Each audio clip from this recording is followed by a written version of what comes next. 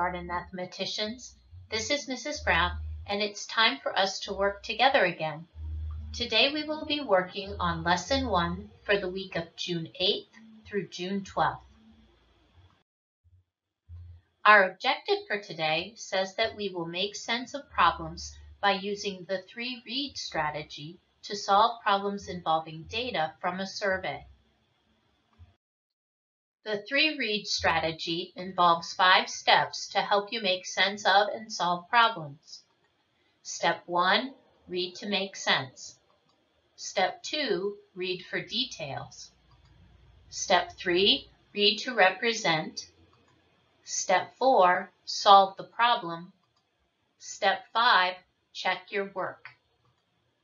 This organizer can also be used to help you keep track of your thinking as you work through these 5 steps to solve problems.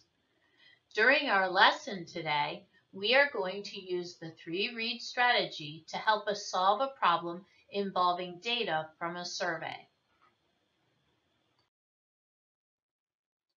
Step 1 in the 3 reads process is read to make sense. This first time that we are reading a problem, our goal is to find out what the story is about. We need to be visualizing what is happening in the story, making a movie in our minds. We should be asking ourselves, what is the action taking place in the story? We should also think about how we can describe or retell this story in our own words. Finally, we should be thinking about things that we wonder. Maybe there are some questions that we have about the story. Let's practice this first step of the 3 reads process with a story about a girl named Madison. Madison wanted to know if her friends like rainy days. She made a survey and collected the data below. Madison's survey question says, "Do you like rainy days?" Her friends' names are written in the yes and no columns under the survey question. What do you notice? What do you wonder? Share your ideas with someone nearby.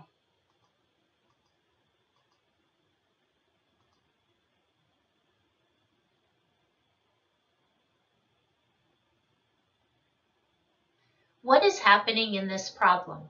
What action is taking place? Well, Madison wanted to learn about her friends, so she made a survey and asked each of them the question, "Do you like rainy days?" If her friends said yes, she wrote their name in the yes column. If they said no, she wrote their name in the no column. I wonder if the information in the table will help us to solve a problem. I wonder what problem Madison might have. We can also visualize this problem to help us make sense of the story. We can record our thinking on the graphic organizer. The table tells us that when Madison asked her friends if they liked rainy days, Abir, Abigail, Diamond, Alyssa, Fredo, and Chloe all said, yes, they do like rainy days. Her friends Daisy, Amara, Terrell, and Tyrone said no, they do not like rainy days. Madison recorded the names of her friends as a way to help her keep track of the information or data she was collecting. In the second step of the 3-read strategy, we are going to read the story problem again, but this time we are going to read for details. Madison wanted to know if her friends like rainy days. She made a survey and collected the data below. How many of Madison's friends answered the survey? This is when we will begin to focus in on the numbers in the problem and think about what those numbers represent. Do you see any numbers in this problem? Is there anything we can count and represent with numbers? We will also begin to think about what mathematical concepts we could use to help us solve the problem. We can think about the problem structure or the type of problem we will need to solve. Are numbers going to be combined or subtracted? What operation could we use? Addition or subtraction? We should also look at any vocabulary in the problem and at the table of information. We can also use annotations like a star or a question mark to indicate parts of the problem that we understand or parts that we still need to know more about. I put 2 stars next to the 2 categories in the survey that told us how many of Madison's friends answered yes and no when asked if they like rainy days. I put a question mark next to the words answered the survey because I'm still a bit unsure of how I will figure out what information will help me answer this question. On my organizer for step 2, I can show that I understand that there are 1, 2, 3, 4, 5, 6. 6 friends who said yes, they do like rainy days.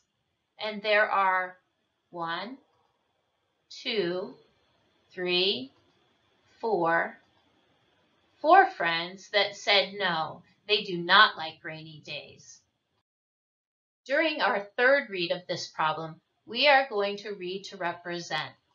We will represent the information in the problem with a mathematical drawing. We will be thinking about strategies we have used this year to help us solve problems like this one. We can think about using counters, pictures, or equations that will help us represent this problem and find an answer to the question. What operation can we use that will help us solve this type of problem? What type of problem are we solving? As we represent the problem, we will need to remember to label our drawings so that someone else will be able to understand our thinking. As I read the problem this time, be thinking about how you will represent it mathematically. Madison wanted to know if her friends like rainy days. She made a survey and collected the data below. How many of Madison's friends answered the survey? We will use the numbers we discovered in step 2 to help us represent the problem. On the organizer, I can show how to represent this problem using counters.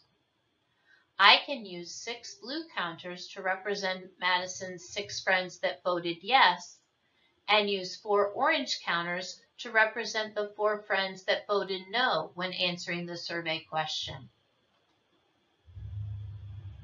1, 2, 3, 4, 5, 6. 6 blue counters. 1, 2, 3, 4. 4 orange. 6 blue counters to represent the 6 friends that answered yes on the survey. 4 orange counters to represent the 4 friends who answered no on the survey. I could also represent this problem using a mathematical drawing. I can draw like a mathematician and make a simple drawing of the 6 friends who answered yes, and then draw the 4 friends who answered no.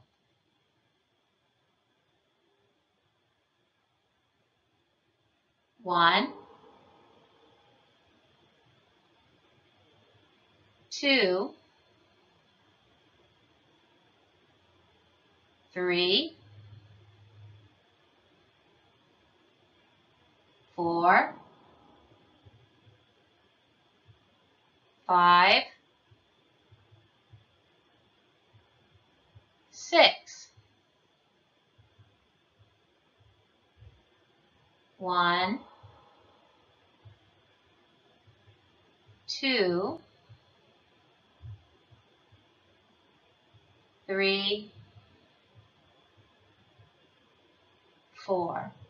Here are the 6 friends who answered yes to the survey, and here are the 4 friends who answered no to the survey.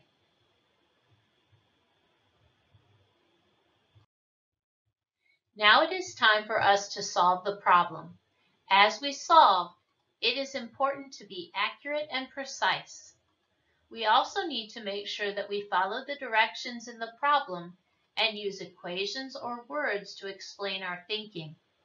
We also want to be sure that we use correct math vocabulary, symbols, and numbers as we solve the problem.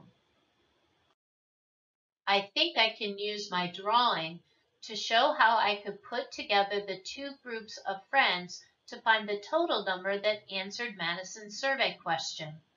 Since I am putting the two groups together, I know my answer should be a greater number. I can start with the 6 friends who answered yes, and then count on 4 more for the friends who answered no. 6, 7, 8, 9, 10. There are 10 friends in all. I can write an equation to explain my thinking. 6 plus 4 equals 10. 10 friends answered the survey. Now it is time to check our work. You should reread the problem one last time to make sure that you used all the information given in the problem. Then you should ask yourself, does my answer make sense?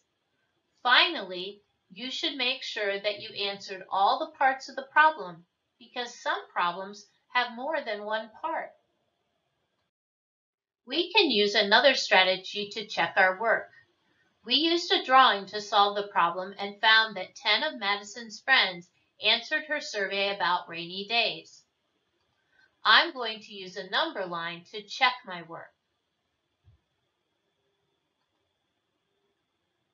I can build a bar that represents the 6 friends who answered yes.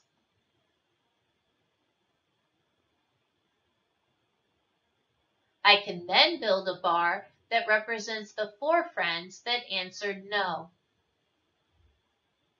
When I place the bars on the number line, I can see that 6 friends and 4 friends make a total of 10 friends.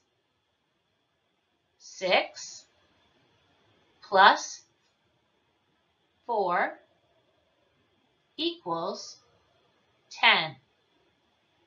10 friends did answer Madison's survey. Now it is your turn to practice using the 3-read strategy as you solve the problems on the Sunny Days resource sheet. Thanks for spending time with me today to learn about the 3-read strategy. Have an amazing day, kindergartners. Well, boys and girls, that's it from us for this week. And on behalf of your friends here at BCPS Math, we want you to know that you are so loved, that you are so important, and that you hold the future in your hands. So stay safe, be kind, and do the math.